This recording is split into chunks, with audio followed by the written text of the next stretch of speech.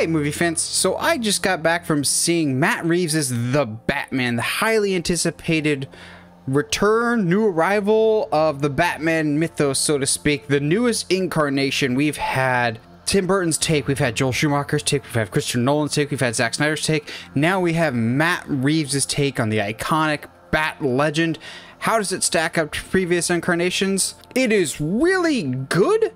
I don't know if I'm buying into it as much as some other reviews that I'm seeing are, but overall I really liked it.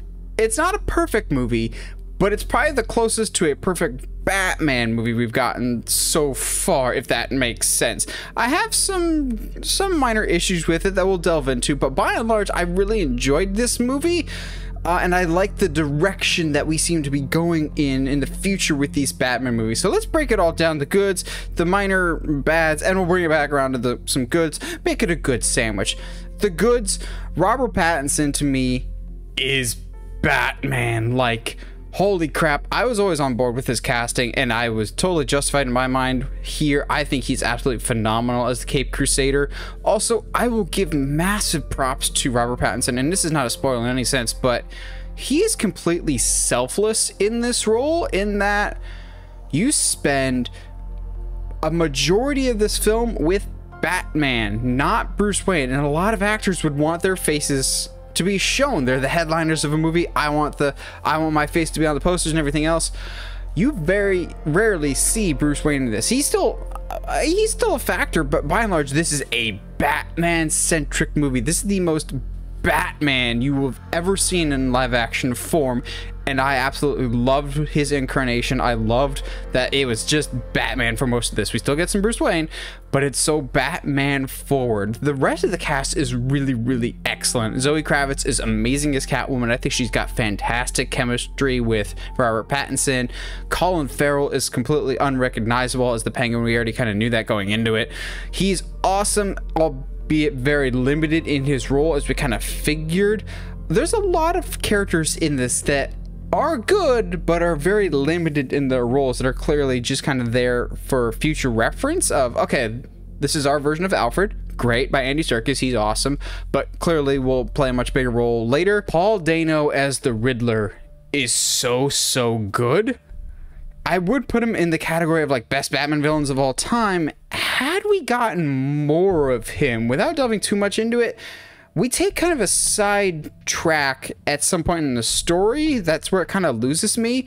The Riddler's main storyline is still peppered throughout, but we kind of take a subplot to get to a further development down the road, and I don't always buy into that specific subplot. It's not as engaging to me as the Riddler stuff, because, guys, when it's true Riddler form and it's Batman versus Riddler and like trying to figure out clues, it's awesome. Like, we had heard going into this that this was going to be a detective story. It absolutely is, and it's something I've wanted for a Batman movie forever. Prove to me that you are the world's greatest detective, and he absolutely is the world's greatest detective in this. Of any riddle that comes across, and basically he can figure it out just like that. Like, he knows it off the top of his head. He's really good with ciphers, and he can pick up on trends and patterns. It's so cool to see him work. It's like CSI Batman, so to speak. CSI Gotham, I guess, would be the correct terminology. The mystery aspect is awesome. The action, while more limited than you might expect, is great. Like, great choreography, great action. However, I do kind of wish there was more of it. I don't always need non-stop wall-to-wall action. This is clearly a different take. This has more in line with like 7 than it does Avengers Endgame in terms of its action. But I could have used 1 or 2 more action scenes. That being said, this action that we do get is fantastic. The car chase between Batman and Penguin that you see in the trailers, also amazing. I'm not a big car guy, but oh boy, that Batmobile is sexy, and I need that car so bad. As a Lego, which I already do, because, you know, I'm a nerd like that. I did say I have some negatives, though, with this movie. I think the first half of this movie is so incredibly strong, and I was just locked in. It does kind of meander a little bit in the second half and in the finale. I don't know if the finale quite sticks it. I'm not saying it's a bad finale by any stretch of the imagination, but the first half is so strong that the finale, by comparison, kind of feels a little anticlimactic. And like I said, there's a subplot in this that takes up a good chunk of time towards maybe around the 60 or 70% mark through the movie. I'm going, I'm not as invested in this. I understand that it plays a role in the larger narrative, but I'm not invested in this specific part of it. I also said that it's a big cast. Everyone's perfect in it. But naturally, if you've got a cast this big, some things are going to get shortchanged. You're not going to get a lot of Alfred in this. You're not going to get a lot of Penguin. Gordon is great, but I could have used a little more of him. I understand it's a Batman movie and Batman's the main focus, but I guess that's the sign of good storytelling, is you're left wanting more of specific characters, and I was left wanting more Alfred, more Gordon, more Penguin.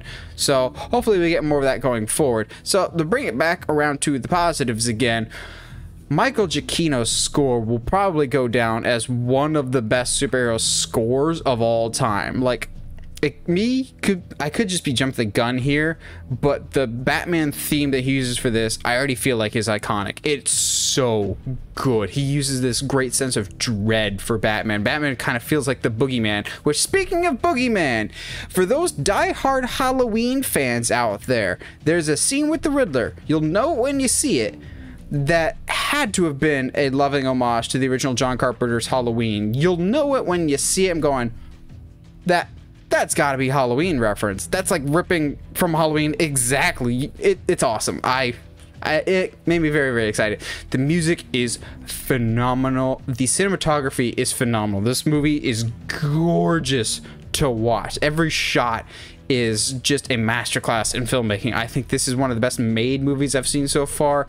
This is probably one of the best made Batman movies, period, in terms of just the cinematography. The storytelling is way beyond most Batman stories. It's the most complex movie I've seen since The Dark Knight, and I don't just mean in terms of narrative, just in terms of denseness. There's a lot going on, for better, for worse. For the most part, it's for better. It's not always perfect, but I think the narrative in this is incredibly strong, and I'm very much excited for the future direction that these Batman movies are going to take. There's a lot of fun Easter eggs to other events or other locations in this new Reeves universe that we could see explored someday, that I'd very much like to see. There's certain characters that are not necessarily set up, but I would like them to be further expounded upon in the future. Overall, I really like this. I don't know if I'd say it's the best Batman movie or even the best movie about Batman that's been made so far, because there's a clear difference, I think. But it is really good. I think top 3 Batman movies of all time right off the bat. I'll need to see it more to kind of really solidify what I truly think about it, but this movie is something special. I'm happy that it was able to live up to the hype for the most part. It's not a perfect movie, but it's probably one of the best Batman, just pure Batman outings we've gotten possibly ever. So if you're on the fence at all or slightly curious about this movie, I'd say absolutely go check it out, because it's a really good time. It's just probably going to be a little bit different than what you're expecting, which is not necessarily a bad thing. What would you guys think? Have you seen The Batman? Are you excited for it? Are you not? Are you going to see it this weekend? Let me know your thoughts, whatever they may be, in the comments down below. And if you haven't already subscribed to the channel, help us get to 700 subscribers. That's our goal for the end of the year. Check out the Uncharted Media podcast wherever you get your podcasts. And as always, stay sharp, guys and gals.